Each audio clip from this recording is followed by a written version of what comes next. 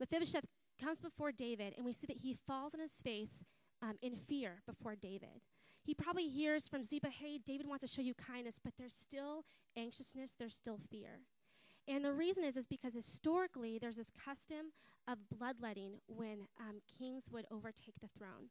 And what that meant was that when a new king were to take the throne, anyone that was associated to the old king, a family or connected in some way, they would kill because it would be a threat to the throne. In fact, this was considered something that was politically sharp. It was a smart move.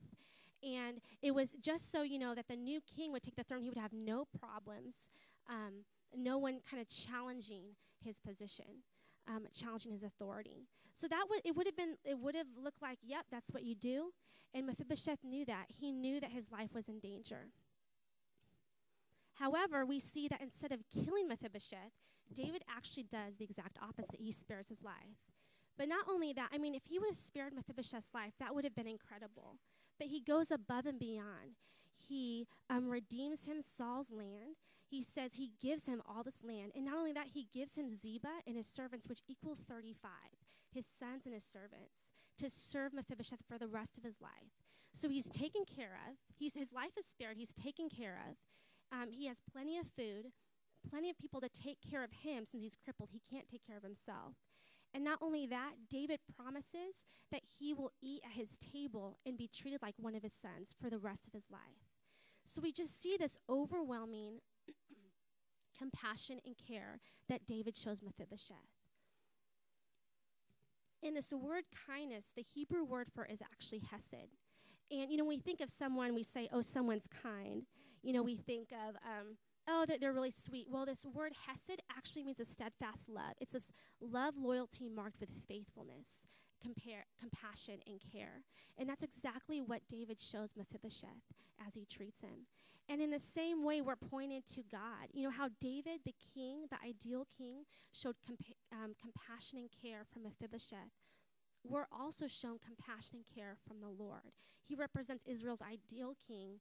Christ represents our perfect king. And I love that part of it, how it just exactly reflects God's love, his kindness. In fact, in the Old Testament and all throughout, when it says God's kind, whatever it says is steadfast love, that same word hesed is used for God when it speaks about our relationship with him. And so it's a direct connection. The story wraps up, and we see that, this guy who came from Lodabar, he was crippled, actually no hope. He ends with having land, living in Jerusalem, being served by Ziba, and eating at the king's table. And so we see this guy who was a hopeless cripple from Lodabar. He is now a redeemed cripple with his identity being treated as one of the king's son. And we just see this dramatic change in his life. And I know that in the story, I had mentioned that, God's steadfast love for us, it's a direct correlation to our lives. And the same way, the story reminds me of God's kindness, his steadfast love in my own life. And I think the story just mirrors our relationship with God. In the same way, through Christ, as David redeemed Mephibosheth's life, as he showed compassion and care, as he saved his life, so too has Christ saved my life. So too has he worked in my life, he's redeemed my life, he's restored my life. In the same way that David essentially adopted Mephibosheth as one of his sons, so too have us who've accepted Christ in our life have been adopted into God's family. We're God's children.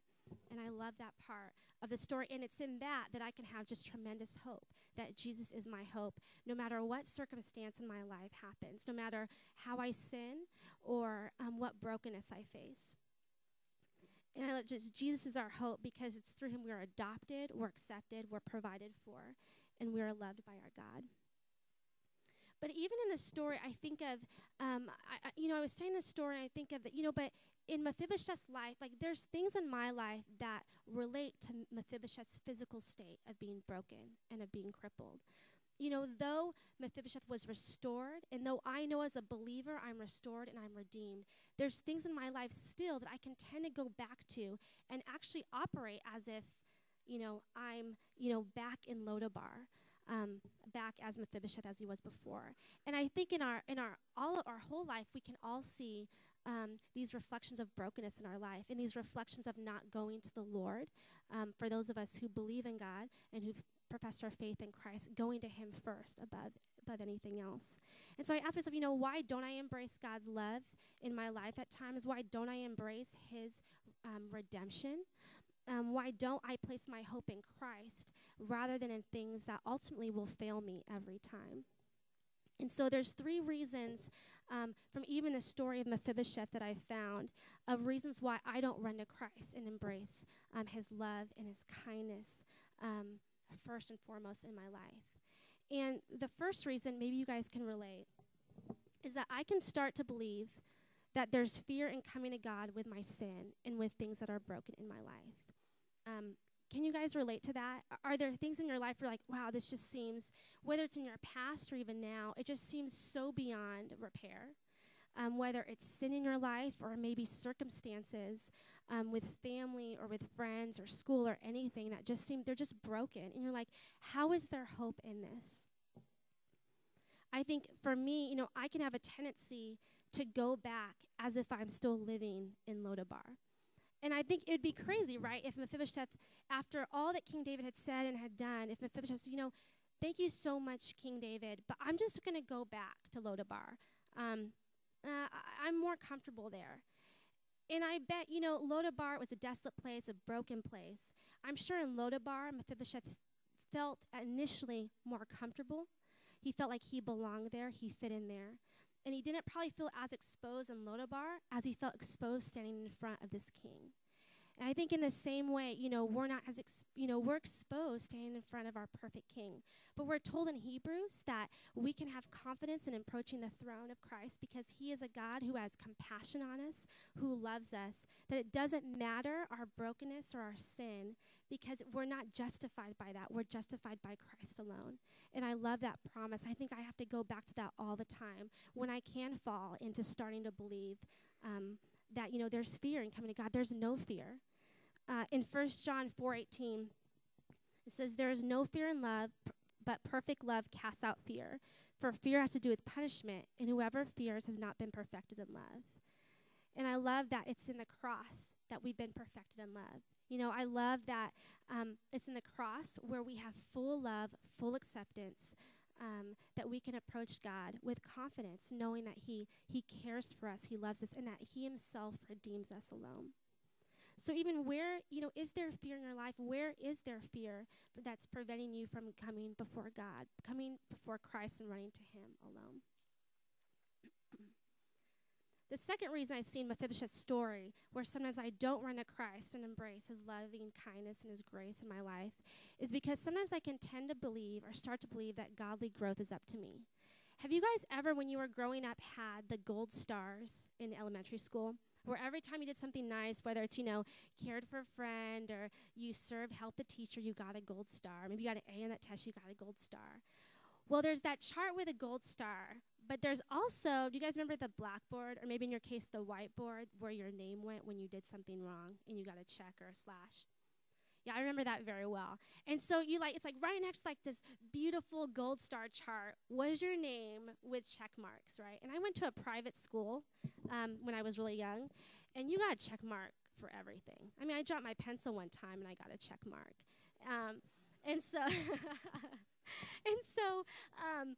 I feel like sometimes in my life there's a battle between the stars and the slashes. Sometimes I can think like, okay, yep, did well. I read the Bible, spent time with the Lord.